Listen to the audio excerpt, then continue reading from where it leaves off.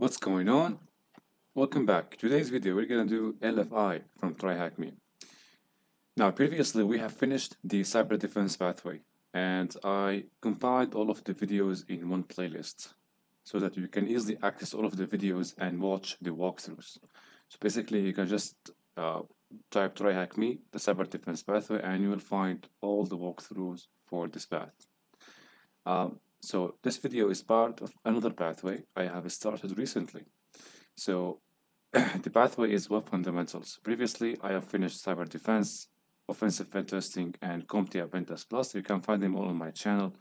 Now, the new one that I have created is web fundamentals. You can also access the playlist for this pathway. There is already 8 videos in this playlist, and we'll be counting. So basically, today will be a room from this path. So basically, here we have security tools, vulnerabilities. We start with LFI, and all of the upcoming videos will be part of this pathway until we finish all of the pathways. Of course, complete beginner, I'm gonna leave this till the end. So, okay. So let's get back now to the room.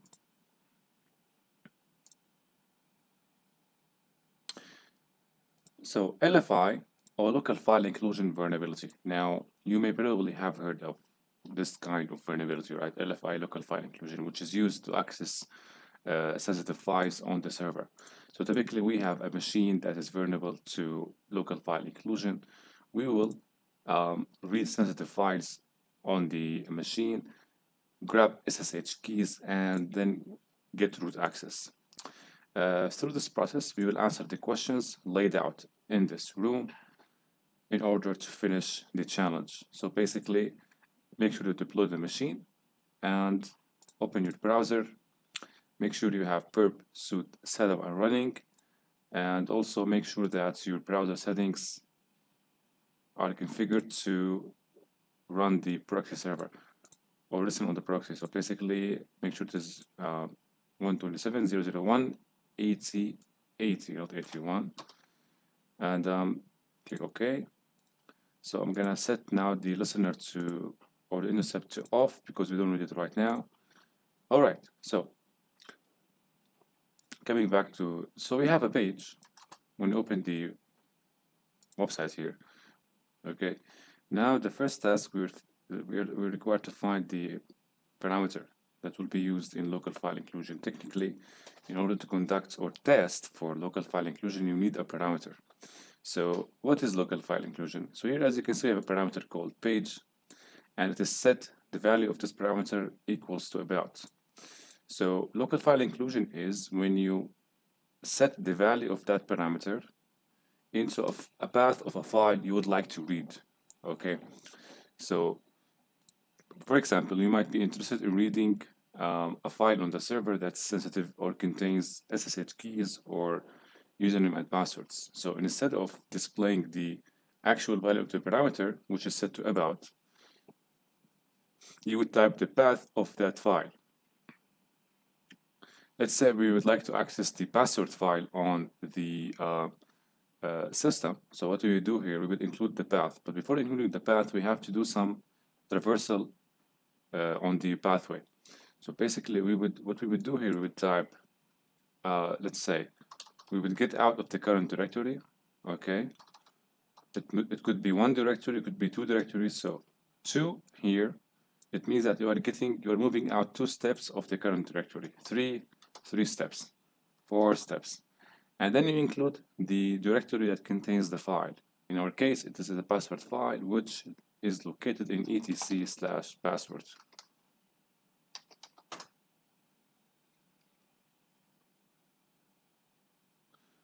So now, if the page is vulnerable, we will be able to see the password file. Let's check it out. As you can see, the password file is displayed back to the user, and we can see the content of the file. 2 reasons for this. The first one is the page accepts user input without any further checks. And the second reason is the password file, or the permissions on the password file, are misconfigured so that anyone can access and read the content.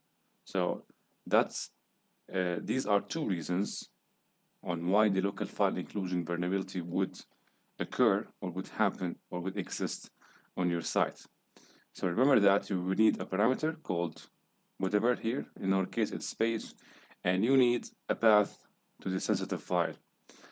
First, you need to move out of the current directory and then input the path to the target file. If the target file has misconfigured permissions, or if the website doesn't check the user input, you would end up with a local file inclusion vulnerability, which you can exploit to gain access to sensitive files.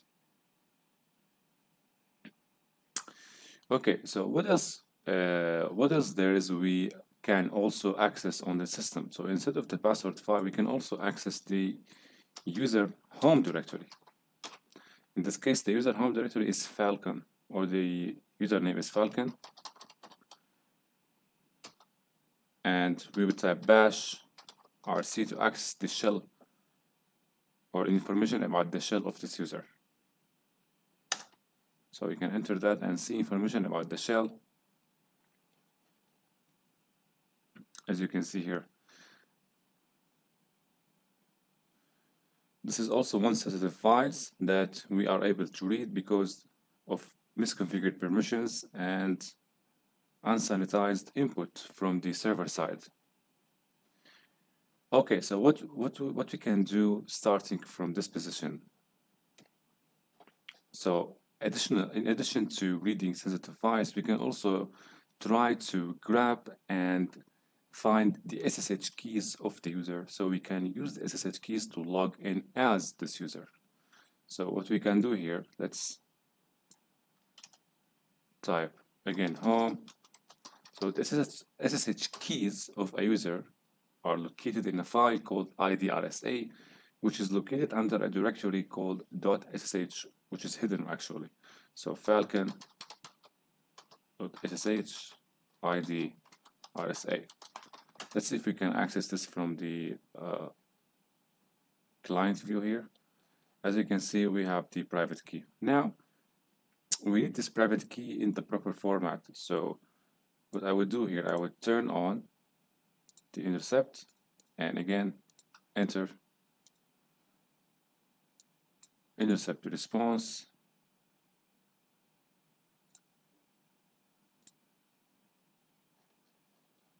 So here's the private key in the proper format. We can take it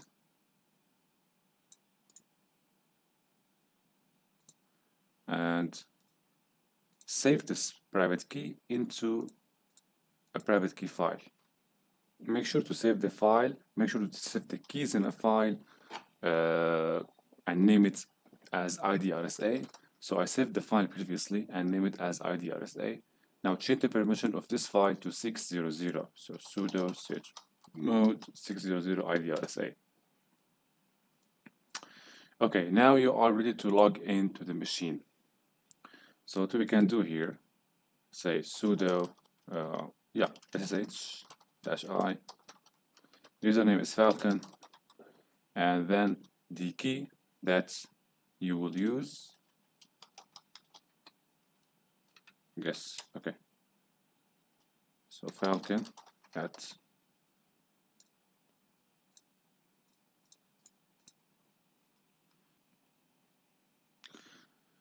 so we're logged in now, and the next step is to conduct privilege escalation. Now for this scenario, we will take advantage of some of the binaries that are configured or so finally we're logged in now. Now the next step is to conduct privilege escalation. Let's see what can we do with this user. So we can run sudo without the need to provide password on the binary journal.ctl. So basically we can find a way to take advantage of this binary by going to GTFO bins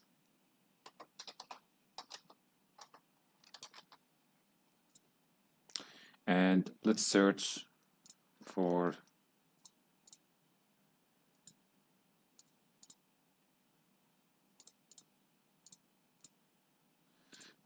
search for journal.ctl, click on sudo So the way is sudo journal ctl, and as you can see, next we execute bin bash here. So back sudo journal ctl, and then execute bin bash. Let's copy that.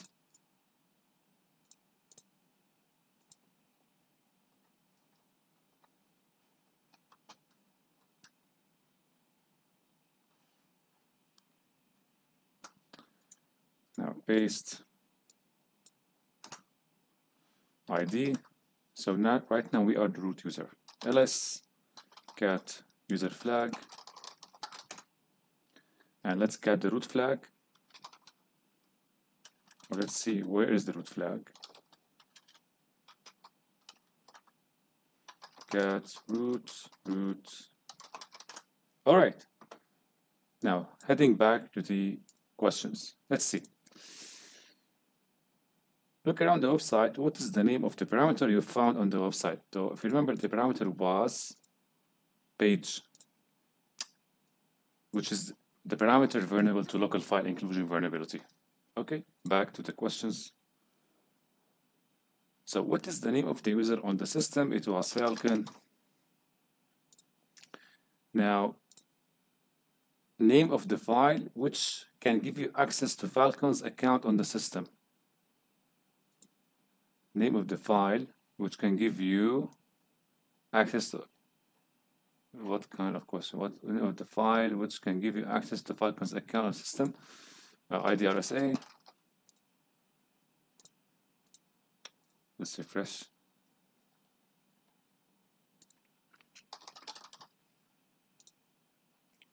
So here ID, which is the private key of the SSH. What is the user flag? Back to the command line. And here is the user flag.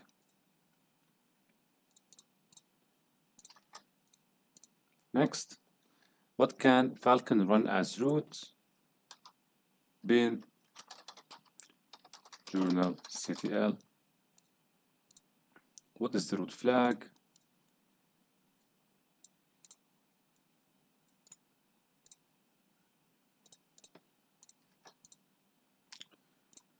And the room is finished. Nice room to learn about local file inclusion. Definitely we will check out the beginner challenge for local file inclusion. Let me click on that, have a look. So it is beginner level LFI challenge inclusion. We will take a look at this in the next or in the upcoming videos. For now, this video is finished and I hope you like it.